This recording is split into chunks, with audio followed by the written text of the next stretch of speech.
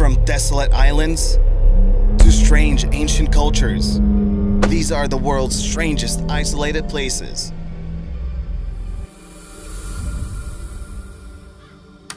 Number 10. The Danakil Depression.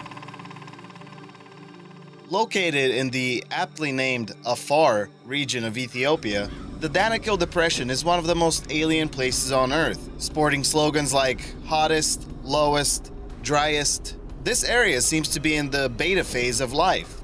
The strange geological features of Danakil attract many brave visitors. Let's explore some of the stranger things found in the area, like the continuously active Erta Ale volcano. It has 2 active lava lakes, one being the longest existing on Earth. It is known locally as the Gateway to Hell, not to be confused with the Door to Hell in Turkmenistan. Which location makes a better entrance to Hell? Let me know in the comments below. I'm leaning towards Team Lava Lake. There are also some extreme salt lakes and sulfur hot springs. The Dalal Sulfur Springs have been of interest to astrobiologists. They believe that studying the microorganisms living in the springs can show us how life can form on alien planets. Number 9. Svalbard. Let's go from hot to freezing cold. Svalbard sits on the 81st parallel north, making it the northernmost permanently inhabited place on Earth. With a massive population of about 2,600, it is estimated that there are actually more polar bears than people on the islands. Longyearbyen is the main town in the area, and most settlers came here to work in the treacherous coal mines. By the 1990s, the area began its transformation into a tourism hub, and it's safe to say it has been successful. By 2008, Longyearbyen had 89,000 people visit it, compared to only 30,000 in 1995. Yes, we will also look at the Svalbard Global Seed Vault, one of the most talked about locations on YouTube.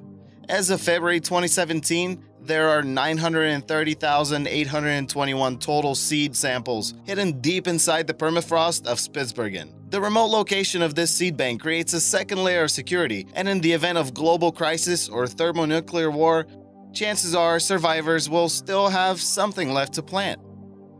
Number 8. Wadi Rum. Wadi Rum is one very special place. Also known as the Valley of the Moon, you can experience out-of-this-world scenery and feel like you're part of an epic adventure. This desert has become an iconic spot for Hollywood, and it all started with Lawrence of Arabia. The latest movie to shoot some out-of-this-world scenes here was none other than The Martian. So, who lives here? The local tribes are all of Bedouin descent, and until recently, lived nomadic lifestyles. Since the rise of tourism in the area, most have turned their knowledge of the Red Desert into a profession. Number 7. Great Basin National Park. Nevada is one of the least populated states when you exclude Las Vegas metropolitan area, and it shows. As soon as you venture off into the sunset, you can drive and drive and drive. At some point, you might make your way to Baker, Nevada. Population, 68.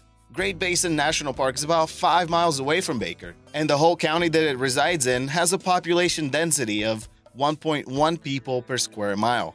Great Basin is huge, and you might need a few days to experience the most interesting parts of the park. There are many sights to see, like the Lehman Caves, which are mostly occupied by chipmunks, bats, and small insects. Or Wheeler Peak and the Wheeler Peak Glacier. Yeah, that's right, there's a glacier in Nevada. Of course, the biggest attraction of the park has to be the bristlecone pines. These are the trees that even time forgot. They're the oldest known non-colonial organisms.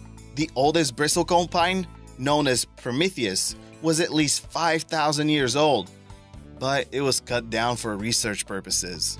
Park rangers never fail to mention how truly dark it gets here at night. If you are a stargazer, know that this is one of the darkest skies in the USA.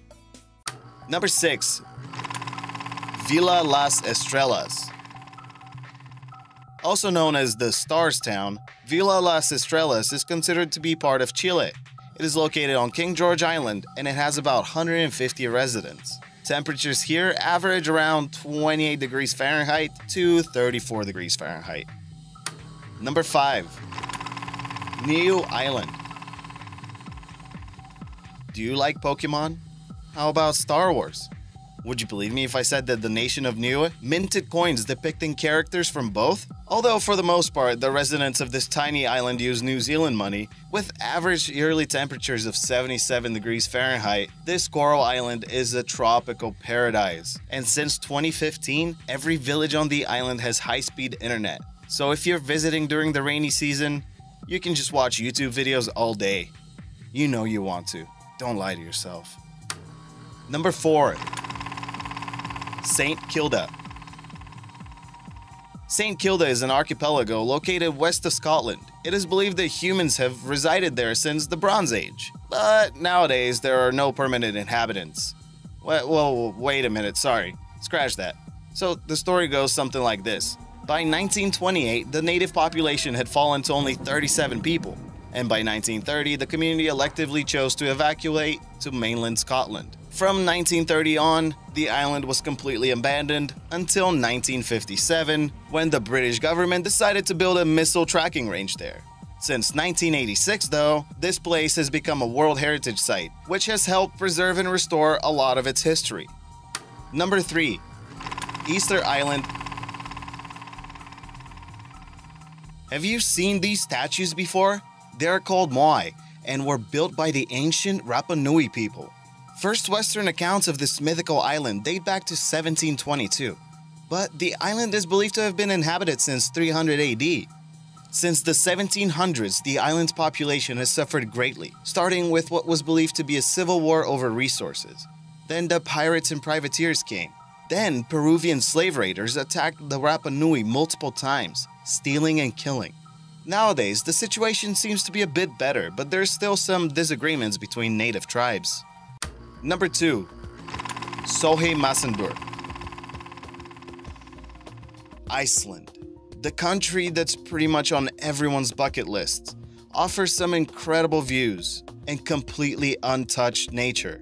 Let's focus on the US Navy Douglas Super DC-3 wreck site. On November 24, 1973, the plane crash-landed.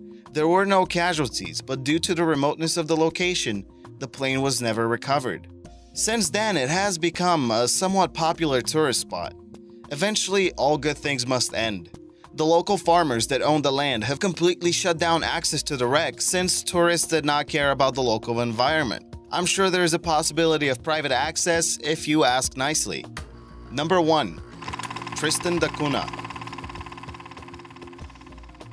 At number 1, we have the actual most isolated inhabited community in the world, Tristan da Cunha.